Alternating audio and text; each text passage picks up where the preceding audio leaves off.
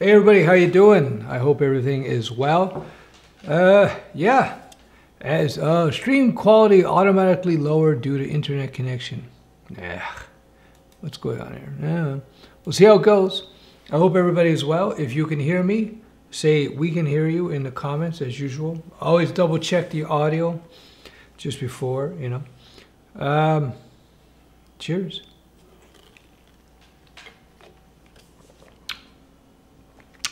So, midnight in Indonesia.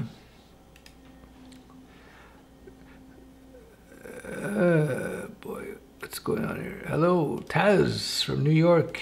All right, cool. Of course we do. Good vibes. Good. So, is everybody well? It's kind of quiet today. Only 8 people. We'll wait to see if we get enough people on board. Okay, 16. Good. I don't know. According to the interwebs, there might be a connection issue. MCX, hello, how are you?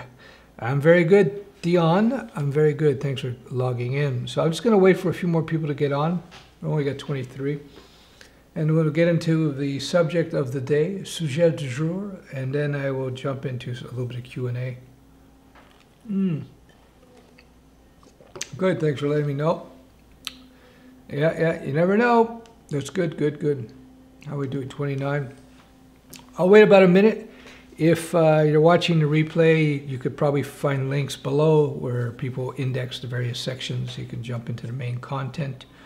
So today's subject, very quickly, it's going to be quickly fix your JS bugs. I had a question put to me, some JS bug related questions, so I thought I'd drop a few tips for you guys. Little Christmas present, early Christmas present. We can hear you all the way in Texas. I got a loud voice. Yeah, all right, so I'm back to the old mic. The other one people were complaining about. How are we doing here? 35, slowly people are getting on. You know what? Switzerland. Very cool. All right. So what I'll do is I'm just going to jump into it. And the snoozers, of course, I was going to say you snooze, you lose, but YouTube tends to be a little bit slack when it comes to notifications from my here. All right, let me just jump into the subject. So how to quickly fix your JS bugs. 4 tips I want to give. First of all, preemptively, you want to write simple as code as possible. Simple code. Fine-grained object, simple code, much easier to debug, right? Number 1. And number 2, don't be afraid to use Google. I get a lot of people, and they'll send questions, and if they would just paste their error message into Google, they get their answer. So don't be afraid to use Google, paste the error messages that you get. That will help with the debugging. It's not like groundbreaking stuff here, right? Another thing you should do, something I teach, is you should practice breaking your code. Break your code. So when you get a piece of code to work, break it. I teach this in my courses. Break the code. Why would you want to break your code once you get it working? Because you want to see the error message that the breaking of the code generates. And in time, when you do this more and more, you're going to start recognizing error messages. You're going to start understanding what the error messages actually mean.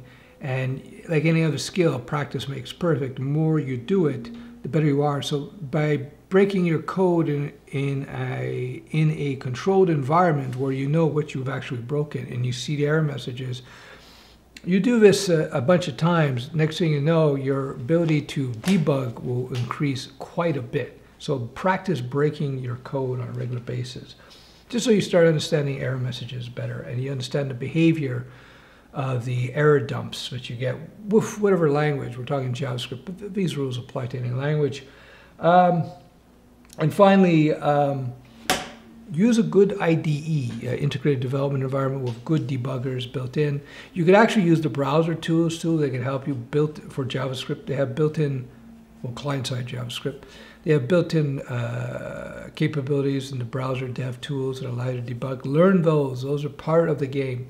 as I teach and talk about often enough, learning to program is much more than just the languages. There's a whole bunch of other things you got to learn, including the tool sets and debuggers and IDEs, and in the case of JavaScript, the browser dev tools are important tools that you should learn. That's why I teach the basics of that in the JS course and so on. I introduce you to these tools because they're going to make your life a lot easier. Let me tell you a story.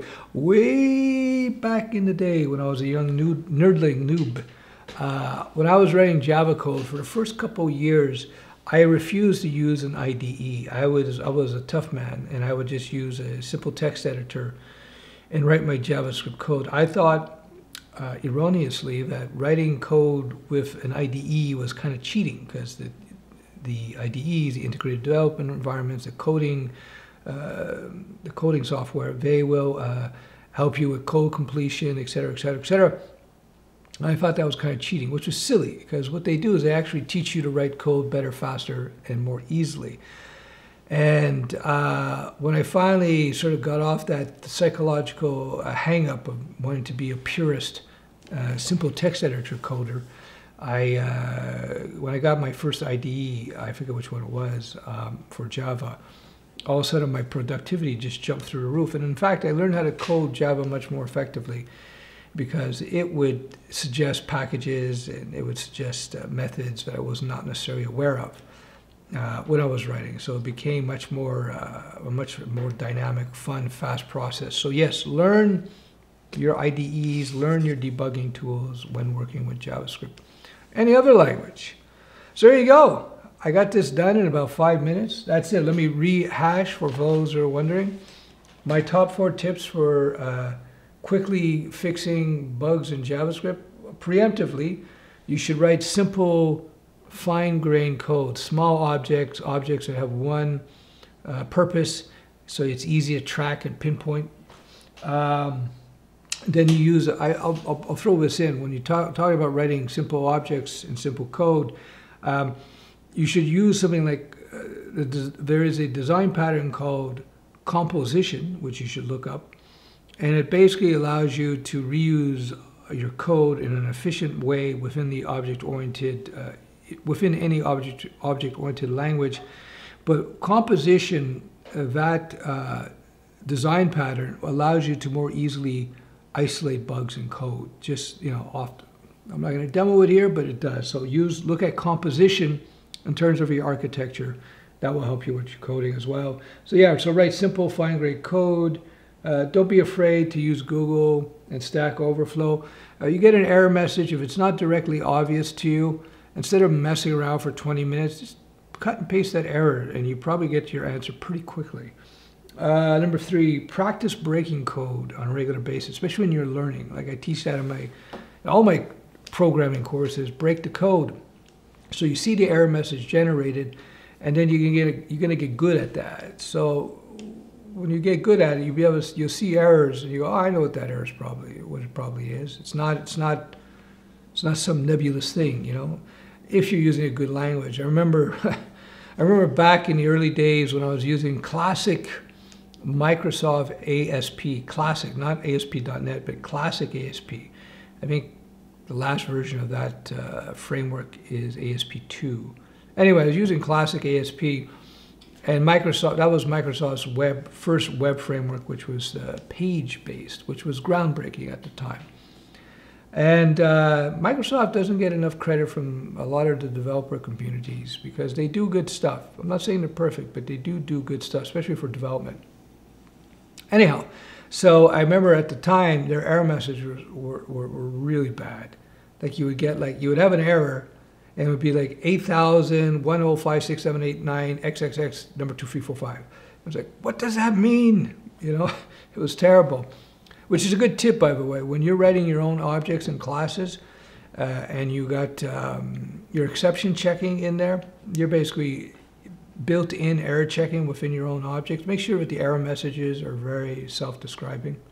Don't use you have a couple of levels of error messages in code that you write. You can have the catch-all, which is there was an error, there was an exception, good luck, or there's more fine-grained errors. So there's usually an exception or error hierarchy in your object creation, and you can go really deep. And then, of course, in the Java community, it went a little nuts, as it typically did. But you would have your fine-grained errors, so very specific errors you're looking for, whether it be, like the database is, you don't get a connection to the database, or an input error. And then you had the catch-all error. Just, if some unknown, unpredictable error happens, you sort of catch it, and at least the system doesn't fail. You can fall back. Now, what happens when you're in crunch time and you're writing a lot of code and you got to hit the deadlines, a lot of people will just go with the catch-all error. We got to get this out, just do the catch-all. Be careful with that, because that can lead to tremendous problems in terms of debugging, all right? So practice breaking code, yeah, and then get used to the coding tools. So in JavaScript world, client side, understand the browser dev tools. There's debuggers in there. Then find a good IDE, integrated development environment, or any code editor that will allow for debugging. It's easy. So there you go. I hope that that helps. Those are my 4 tips. I threw in some extra bonus tips, and that's it. So let us get into a few. Let's get into a few questions. Were dinosaurs coding 7,500 years ago? Yes, I was teaching them how to code back in the day. The problem I had especially was with the T-Rexes, because they had such little hands, they had a hard time hitting the keyboard. But yeah, they did. FANG interviews are done without IDEs. Oh, there you go. Yeah, they expect you to know your stuff. But IDEs could be good teaching tools for you, right? Because code completion and so forth. So again, I was a purist back in the day, the first couple years of writing Java code professionally. I would just use Notepad, which I think is silly today. Check out React Server Components. There you go. Check it out. Hey, Stef, any courses, videos planned for WebRTC? No, my next set of courses are, I feel like in terms of the code courses and the programming courses I provide, I feel like I pretty much cover what you need. You do that, you complete my full stack and my Python, you're good to go. You can jump into all kinds of different things and learn them very quickly, because I cover all the key concepts and techniques that are pretty consistent across all languages. With the exceptions, I don't get into machine learning. Although I do teach Python, you got to learn all the coding to get into Python. But I'm not a machine learning guy, so I don't try to teach it. I believe that the teachers should know what they're doing, right? It's like I didn't feel comfortable teaching people martial arts, how to fight, until I did it for a while and I been in a bunch of fights. Then I was able to teach it. Same thing with development. So I would be reluctant to put out courses on subjects that I'm not, I don't have practical commercial experience with. But yeah, I'm going broader into things I think is neglected in the coding community educational space. Communication skills, psychology skills, how to get jobs, I did the freelancing, of course, entrepreneurship. So these are all things that will really help out your career as a developer. Like, ask any experienced developer, somebody with 5 years or more experience in real world development, ask them what's more important, learning a new language or framework, or learning how to communicate better with your coworkers or your boss or your clients. They will all tell you communication skills, interpersonal skills are much more important. So that's why I'm going to get into that. That's what's coming out now. Is being DBA a good way to start coding? Will Azure technology put to sleep SQL servers? I don't think so. DBA is database administrator, for people who don't know. It's not development. It's being a DBA. It's a different thing. It's both good. You have to decide what you like. I would sort of touch on it, touch on development, see what you prefer. A DBA has a very different role, and it's a very different type of job than being a developer. But they're both good. Will Azure put SQL servers to sleep? Put sleep SQL? I assume you mean cancel them? No, I don't think so. I don't think so. Not everybody's into a particular particular vendor stack, right? This question may not be relevant to development. How to be good at web design? Well, there's a few things you got to do. First, you got to learn your fundamentals of the languages and the web stack and so forth. If you want to be client-side, more UI, user interface specific, then you got to learn your basic design principles, basic UX principles. That being said, I think every web designer should learn at least the basics of the full stack so you know how to deliver your front end so that it's friendly for the back end developers. And yeah, you also have to figure out where your strengths lie. If you're design-centered, or if you're a design-centric guy or girl, or if you're more of a system-based person, you got to play your strengths. Again, I get this from my martial arts as well. You figure out the type of fighter you are, and then you take that to the high level.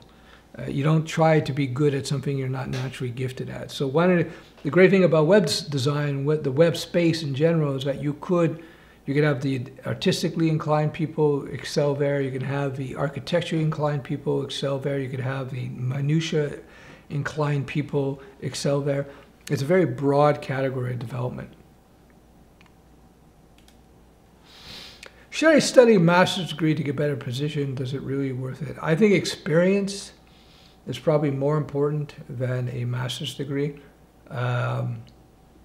There's culture in different businesses, so you might get into a huge corporation where they say, well, if you get your master's, we'll increase your salary. That happens sometimes, not often though. And a lot of times they'll pay for that if they feel it's valuable. But I don't know, the trend is actually away from institutionalized education. Thanks for doing a live at your compatible time. No worries, no worries. I figure you guys were due, right?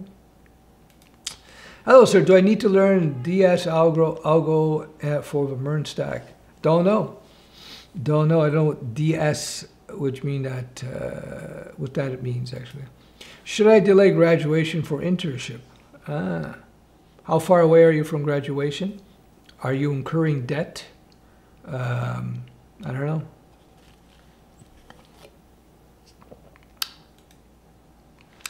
What is your advice for those who are working and in the same time studying to be a developer and switch career?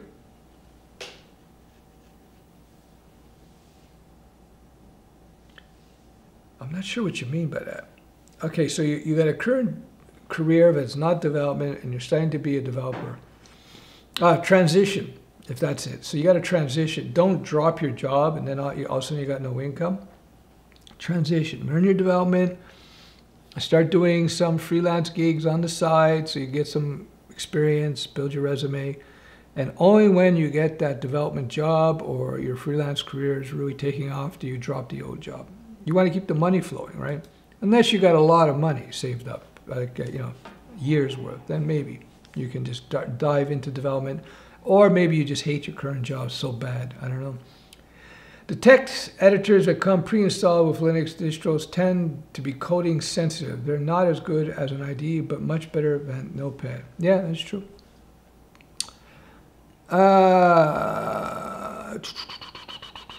Let's see what we got here. Noob question. All right, Christian, let's see what we got. Just a noob question. Is Kotlin going to replace Java entirely? No, but it's probably going to become the dominant language for Android development. Why? Because Google says use Kotlin, and Kotlin's faster, easier. Faster, easier at right time always tends to win. I'm already struggling in Java Android app development. I would switch over to Kotlin because even Google said use Kotlin. That being said, I'm not sure what the job situation is. I would imagine it will eventually all pivot to Kotlin. And I know companies are going to want to pivot to Kotlin for their native Android development simply because it's faster. And they just want to get stuff done as quickly as possible. Yo, Stefan. Question. I noticed your web fundamentals course are around 5 years old, but I would like to purchase. Is the content relevant to today's world, functions, sections, etc.? Well, I update. The original versions are that old. Well, some of them are. But I update them on a need-to-nerd basis. So fortunately for me, the fundamentals have not changed in the last 5 years or longer. So I've made some changes here and there, like I had to make an update to the SQL course, but you'll be good. You'll learn a lot. Check out my reviews, the recent reviews, people from just a few months ago doing my courses from scratch, getting jobs. So no, you're fine. There you go, Matthew Smith. The content on his courses are evergreen, exactly. I'll change them if there's a need. But as I said, in the old days, 30 is not too old to be a developer. It's quite young. In the old days, talking 20 years ago, 15 years ago, the technology, the web tech stack would change very quickly. Once every 2 years would be some significant changes.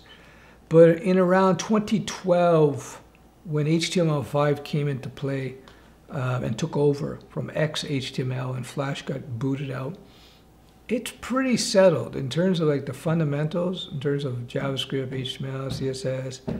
The only change really in the since that time is the fact that you can now use CSS grid in Flexbox, whereas before it was old school layout and positioning, which still you find a lot of sites that do it, so I keep that, it's there. But beyond that, it's pretty static, man. You'll be good.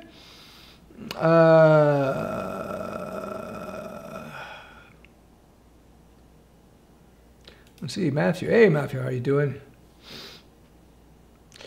I appreciate that. Ho, Fiang Joy. Yeah, Merry Christmas, everybody. What is the best web stack in your opinion? It's based on the job. I'm a guy that says it's based on the job. I've talked about this in other lives. You can check them out. Yeah, if it's a big company where they've invested tens of millions of dollars in Java, the best stack for them is probably going to be Java, right? They're not going to want to switch out, If it's a small business, if it's already got investment in there, some PHP-based system, that's what they're going to use. They're going to want to use that. You got to understand that a lot, the technologies in terms of the stacks, they're all really good now. They're all really good with some exceptions. And so you can't really go wrong. Like I'm going to do a video where I'm going to show, like, you pick any language, JavaScript, Node, there's some big players. Netflix uses that.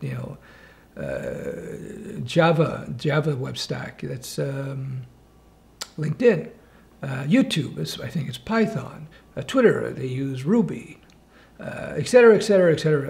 WordPress. WordPress. Okay, it's not a website, but it's one of the most successful apps of all time. PHP. Facebook, PHP. So you can find examples of highly, highly successful projects and websites in almost any stack. .NET, MSDN, MSN. They're all pretty good, man.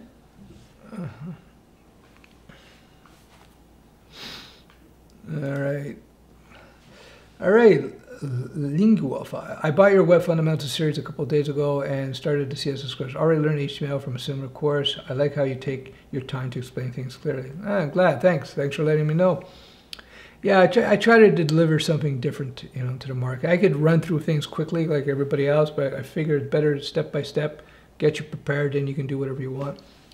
Thanks for the reply. Cool. You're always an inspiration, Mr. Sven. I'm glad I could help you, Christian. I thought you were going to talk about TypeScript. Well, that's a good point. Yeah, TypeScript, strongly typed, easier to debug. That's the problem with JavaScript in general. That's a good point. JavaScript is a weird language. It's a weird language, and it's inconsistent in some of the things that it does. So it can be a little tricky to code with. It could be tricky to, that's a very good point. It could be tricky to debug because it's very loosey-goosey of a language. So you can do some stuff that are, you wouldn't be able to do in other languages. Like one example I like to give is you can concatenate, in other words, add together an integer, which is a number, with a string of text, and JavaScript will turn it into a string. So if you added like the word Stefan plus and then 69, it would JavaScript would resolve that to Stefan 69, which would be a string. In other languages, that would be an error, and this is good that it would be an error because it catches a potential bug there. So that's just one example. It's this silly JavaScript stuff. How do you get job safety in the web development field? By being a very good communicator, saying what you do and doing what you say, having good interpersonal skills with your coworkers and your boss, first and foremost. That's what's really going to make the difference. How are we doing for time here? All right, good. All right. All right. So, any other questions? We're at 9:07. So, well, I guess not. I guess we're going good. That's how JS works. Yeah, JS is weird. There's other things too. It's even though Java is more complex in many respects because it's a strongly typed language and it's much more verbose.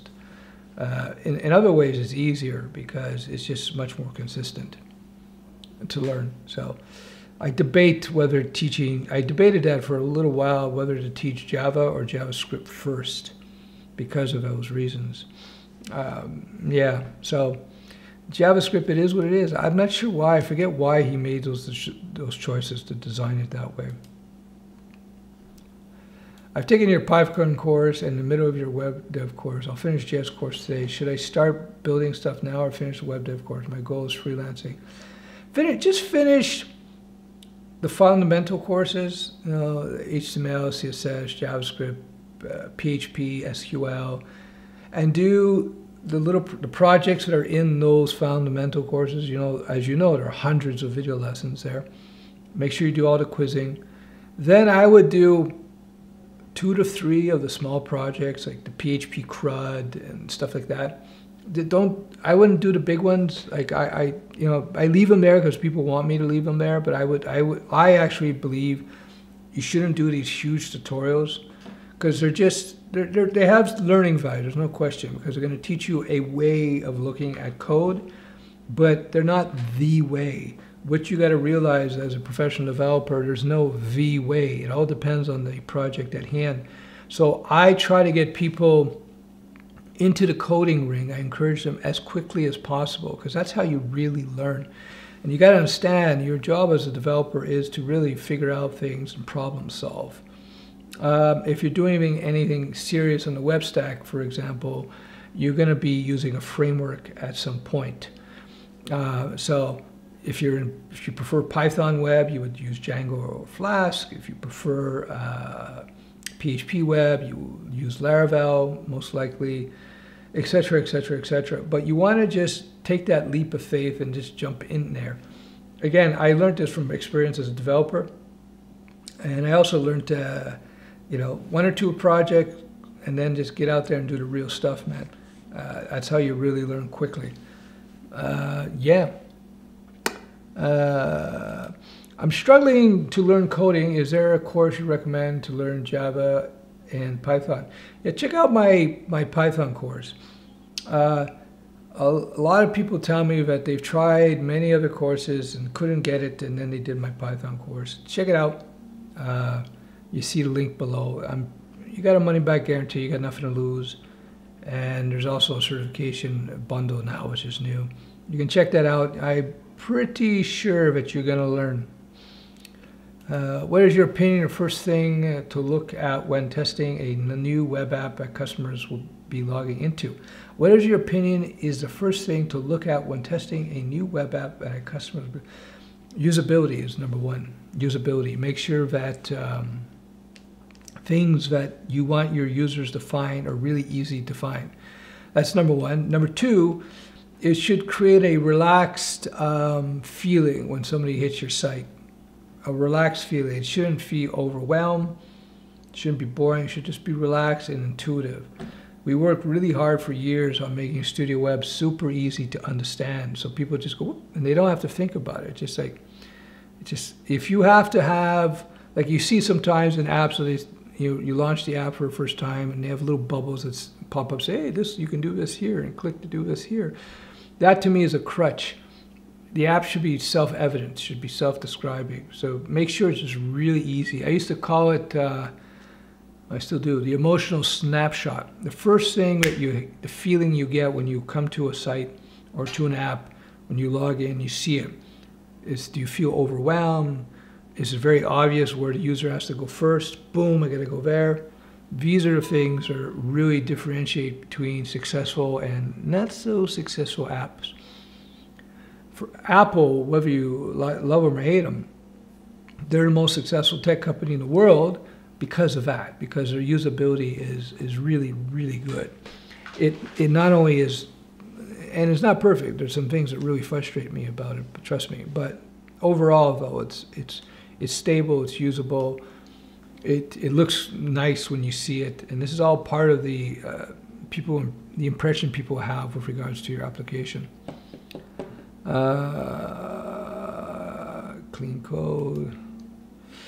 I know the pain. I have a medium project. We need a whole lot of refactoring. Refactoring another project is a pain. Oh yeah, this is true. That's why simple code. What marks the difference between an expert developer and one who's not so good is the expert developer writes super easy, simple to easy understand code. That's really what it comes down to. The expert developer's code is stupid simple. Simple is hard. That's what makes it. If your code is so complex and you're patting yourself over the back, because, oh, look how complex my code is, I would go, noob. I would be not too pleased as a manager. Make sure the code is simple. For security, what is your opinion is the first thing to look at when testing a new web app customers will log in? For security, well, just the basics, you know, protect against SQL injection, SSL is employed. I used to use obfuscation a lot, so I wouldn't have, I would have indirect connections to database calls.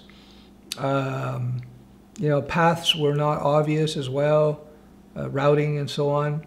There's all these different levels of security you can take, but there's basic stuff. So make sure you scrub all those things. Is Java a valid option for programming a robot arm using control as a Raspberry Pi? Because I see a lot of projects in Python for this, but Java is very seldom. I would stick to Python. If you see a lot of projects in Python, you don't want to code yourself into some niche technology, even if it's better. You know. Hi from Guatemala. Oh, not Guatemala. I don't even know how to pronounce that. Anyway, from Taiwan, any recommendation on database design books, courses, or any resources? I would just do a search, best database design books on Amazon. I don't know what the latest ones are. I learned this stuff a long time ago, so I don't even know if my books are still, the ones that I liked are still published. They would still be good because nothing has changed in SQL in 20 years. Can't I learn the fundamentals of backend with Node or PHP? Is the idea one for that? They're both fine. They're both fine. What do you think about Scala? Will FP programming, functional programming, become a better option in the future? I think it's going to be more of a niche type of programming, personally. But, you know, it's fine. I'm learning Java and JavaScript at the same time. Is it a good way of learning? I would learn one, fundamentals, and then learn the other, so you don't mix them up a bit. But it's good to learn multiple languages. Like in my courses, I teach 3 programming languages, Python, JavaScript, PHP. And I use the languages as vehicles to teach particular concepts, although there's a lot of crossover. And what you'll see is when you learn your second and third language, it will give you clarity in terms of the first language and the other languages that you learn. So when you learn multiple programming languages, when you get comfortable with them, you just get a deeper understanding of programming in general. Taking a break from work and self-learning new related skills, building projects, updating portfolio to find higher paying jobs, offers. Is this a good idea? Yeah. Always improve, expand. I would let the market guide you a little bit, see where you might want to work, see what they're looking for, and then align your work accordingly. All right, well, thanks very much. I appreciate that. All right, let's talk about the new JavaScript feature on Chrome, top level await, where you don't need to wrap await in asynchronous functions. Let's talk about that. Well, I have to look into that. I haven't looked into that in all honesty. That's cool. See, what that is showing is that for many years, Microsoft especially didn't take web development or web browser development as serious. They thought it was a threat, so they kind of disabled it. But they've since changed that, or several years back, they've embraced it. So you see between Microsoft and Google, they're adding a lot more power to browser development. That's why I've told people, if you want to do mobile development, I would look to PWAs first, which is Progressive Web Apps, which is basically using web tech to build your mobile apps rather than native. Spencer Forrest, hi from France. No, you should say bonjour. J'espère que tout ça va bien, monsieur. MCX, I guess it's better to learn one by one, bro. Yeah. Hi, hello from Russia. How are you? I'm originally from, my family anyways, from the Ukraine. What's the difference between JavaScript and TypeScript? JavaScript is, TypeScript is a superset, basically. It's on top. I believe it's a Microsoft product. It's a cleaner version of JavaScript, essentially. It's strongly typed. It's cleaner. So, and if I understand, it compiles down. I've never used it. I just looked at it quickly. It's kind of like, in a sense, it's kind of like if you combine Java and JavaScript, you'd maybe TypeScript. In a sense, roughly. I know I'm going to get flack for that, but what kind of project should I do after learn React? I mean, here the projects I'll get. I don't know, you have to check where here is. Depending on where you are in the world, you'll get different demands. So,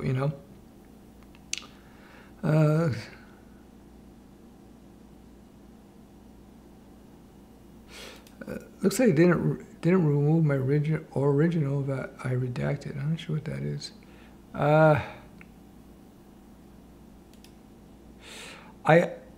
What's this? I often find bugs in my Angular code. I live in Spain, but the S is silent. All right.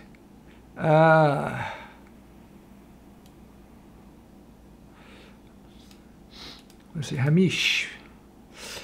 6 a.m. in Australia. Hey, you're up early. I have used a lot of these languages for a few years and bought your course to see if there were any holes in my knowledge. 10 and 10 would recommend fundamental courses for newer devs. I appreciate that. Thank you. That's the key. That's the key. I have clients using a point of sale system I developed. Hey, very cool. Each has some of their own special features. I advise them to migrate to an online system which they all agreed. Any advice about the development?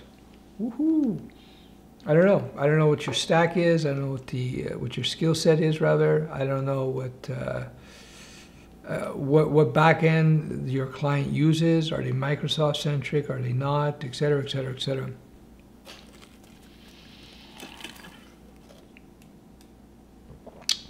For StudioWeb, do you allocate dedicated app instances for every client? No. Or do you have a multi-tenant app in the sense that every school is a role, an ID, and a database, and you filter on that? Part 2, I filter on that.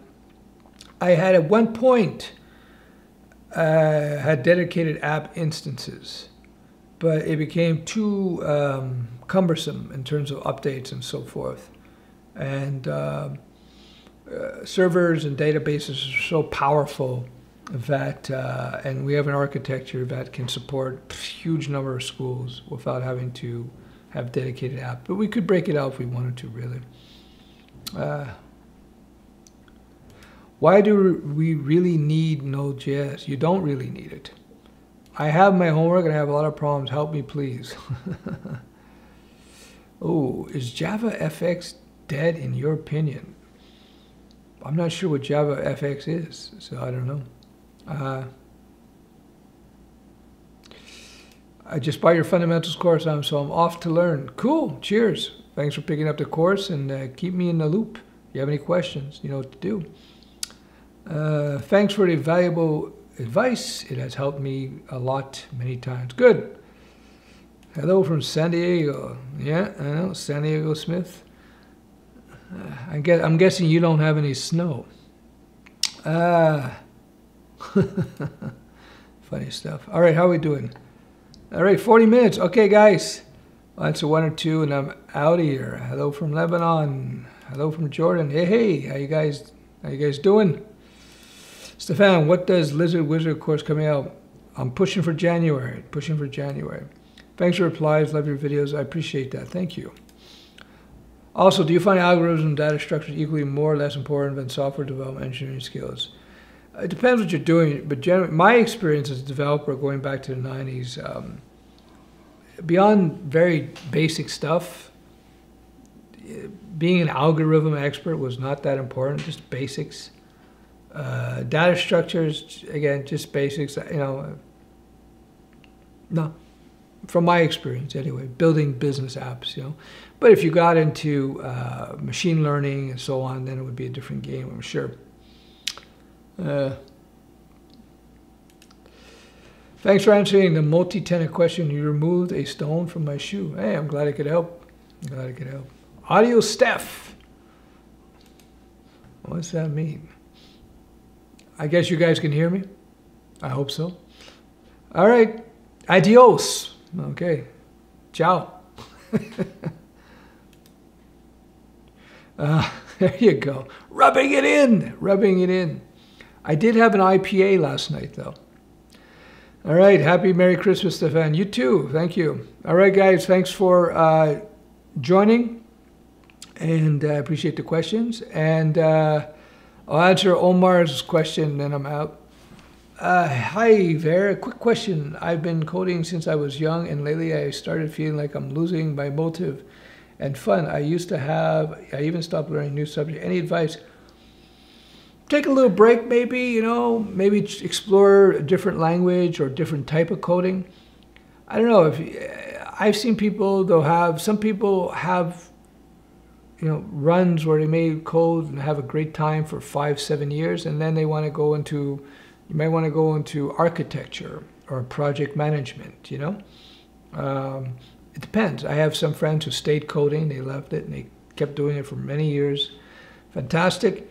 I made that decision a long time ago. I love coding, and I didn't stop coding per se. I said I had to make a choice whether I was going to run the business or I was going to be a deep coder. And it was very tough for me to leave day-to-day coding because I really loved it. But I made that choice to go away from day-to-day coding to managing developers and building my own stuff, my own systems at some point. So yeah, you may want to try that. Either try different languages or maybe go into architecture, project management. That might be something you enjoy more. You know what I mean? All right. All right, so that's it. We're good. Thanks for joining. And if you like the stream, give me a thumbs up. Oh, by the way, I started posting, you haven't seen if you're in the mentoring group, I started posting the live streams here, with no ads in the private mentoring group. So I'm going to be mounting those over the next few weeks. It's quite a few. So you can have a nice library there that you can refer to if you're in the mentoring group. All right. Thanks, guys. And I'll leave you with do I have my ASMR? I have my ASMR Cape Elizabeth main video. So this will relax you if you're a little intense right now.